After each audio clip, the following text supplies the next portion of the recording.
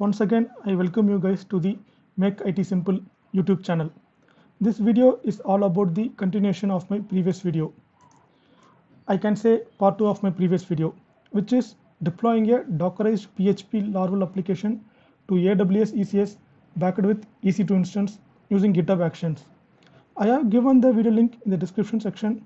Just go through that video first and come back to this to get a full flow of the project. I will give you a short heads up of my previous video and we'll get into our video. In my previous video, I explained about deploying a multiple Docker container images which are linked to each other, which my web server image, that is my Nginx, has linked to my app image in ECS backed with EC2 instance. The EC2 instance, it's basically a Linux machine. I took the PHP with the Laravel framework language as a code base for this example. And we deployed the code from the GitHub using the GitHub Actions with automated CI/CD tool. The tool we have used is a GitHub Actions. It is incorporated in the GitHub itself and it's a free for public repositories for certain limits. And this is the build pipeline where you can able to see like whether it's build got succeeded or not. And when going through this link, you can able to see what are the build step over here. And I explained in the previous video itself, it has a build step like it will be building the Docker image, pushing it and updating the task definition and updating the cluster and services of ECS cluster. And this is my ECS cluster. Here you can able to see my cluster and it has my task running in my container instance. This is my EC2 instance and it has one services. The service will take care of number of tasks with the help of load balancer routing the traffic to it. And if you see into the clusters, you can able to see it over here the services, task and ECS instance. In ECS instance, you can able to see about what is the EC2 instance it has contained in it. So as I said, right, it has a Linux machine. It is running it behind over here. It is the instance type T2 small. Coming back to our ECS service, if you go through the ECS service, I have my load balancer and a task group for that, which is linked to over here ECS service. And this is my load balancer. And we test our application using the load balancer DNS. So we'll be copying this DNS name and we'll be browsing our application. And my application is up and running. So this is what we did in our previous video. Now we'll get into this video, like what is the flaw in this application or in this flow. Like if you note down the URL or this site means you can get to know about it. If you notice the load balancer DNS, which is the URL over here, there will be two issues. One is my URL, which is not secure. It shows like not secure. And another one is like domain name, which is not a friendly one or easily identifiable or catchy one. So how come we overcome these two issues? To see, let's get into that video. AWS is offering a few services to overcome this issue. One is Aws Certificate Manager, which provides public and private SSL certificate that can be used with other AWS services. Another one is AWS Route53, which provides a domain name service for us. It also provides a way to route end users to internet application. Let's see first how to create a domain name. So to create a domain name, we can make use of Route53, but it will be a little bit costly. To create Route53, we can click on this register domain. If you see here, you can register domain here, but it will be a little bit costly. Like whatever the top level domain you will be purchasing, it will be a little bit costly. For this demo, what I did is like I created my domain in Namecheap. So this is my Namecheap website. I have a login over here and I created a demo. I created a domain name like karthikcac05demo.xyz. My domain name is cost around 75 rupees only per year. There are other service providers are there like GoDaddy, BigRock, etc.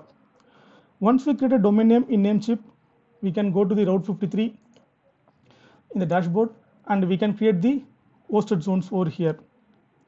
Hosted zone is a concept in Route53. In simple term, I can say it is a collection of records that can be managed together under a single domain, and it will take care of routing the traffic to the respective application by defining the records over here. I already have a hosted zone for my demo, but then also I will explain you like how to create a hosted zone. So we'll just create a hosted zone over here. For example, I am giving like Karthik CSC06 demo .xyz. So this is my domain name. I'm creating a record set for hosted zone for it. Just create a hosted zone, and it will create a hosted zone. Once it creates, right, we need to take this value, like this is a name server, which means it's authoritative name servers for your hosted zone, and we need to add it under the custom domain of your domain name, the name chip. See here, inside this the domain list,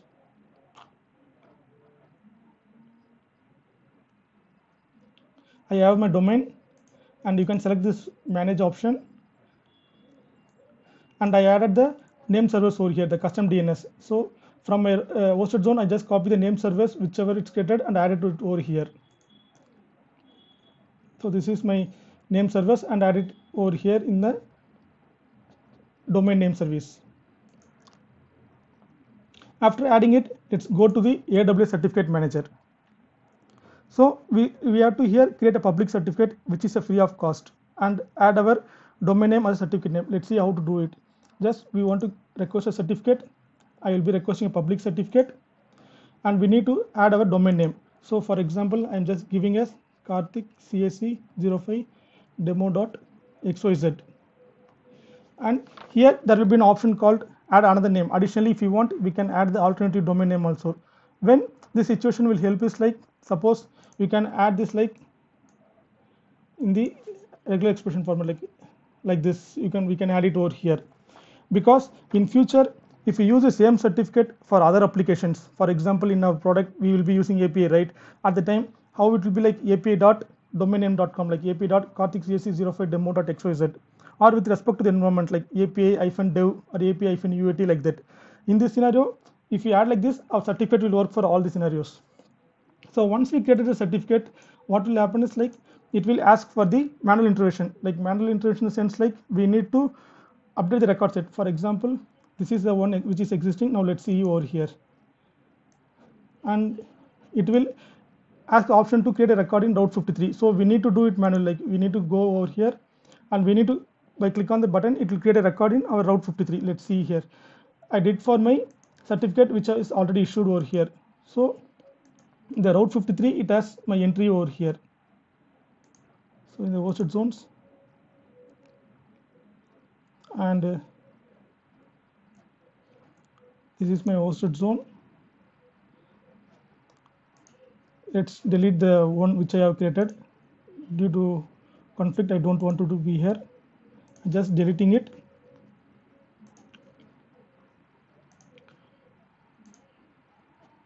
Yeah. Okay, as I said, right, we need to create a, there will be a manual intervention will be there. Once we create a record in Route53, it will add an entry in the hosted zones. See here with the CNAME entry, like certificate name entry, it will have an entry. Once it will take like 5 to 10 minutes of your time to change the status from issued, to get change the status to issued in the certificate. The status should be issued, then only you can able to see it in the application.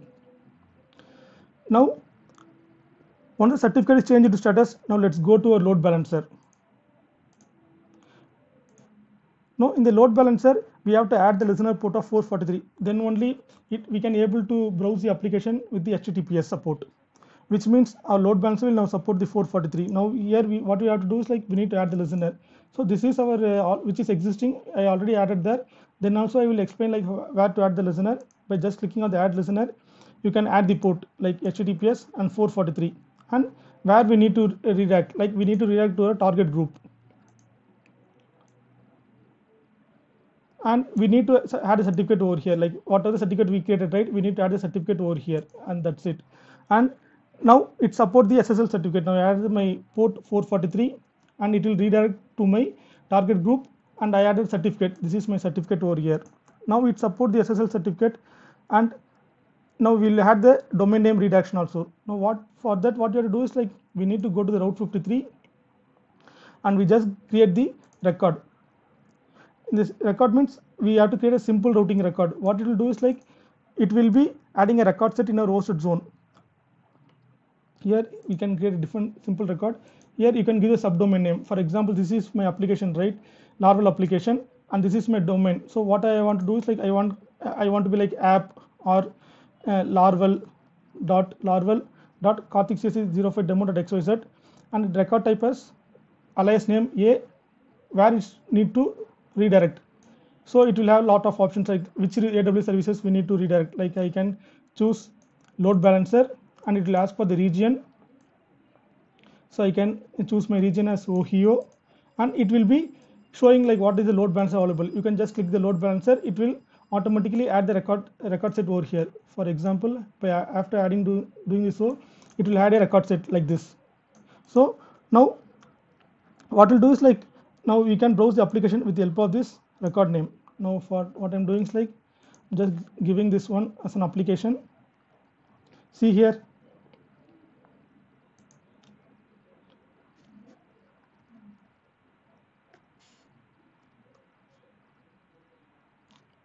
now see here my application is secured one. So what it will do is like once we browse the domain name with this laravel.karthikcsc05demo.xyz, it will route to the load balancer because we have given the routing over here and it is serving our application, and we added our certificate over here in my load balancer, and it makes our application as more secured, and my domain name is a kind of a fancy one, or it's a kind of catchable like laravel.karthikcsc05demo instead of my load balancer DNS.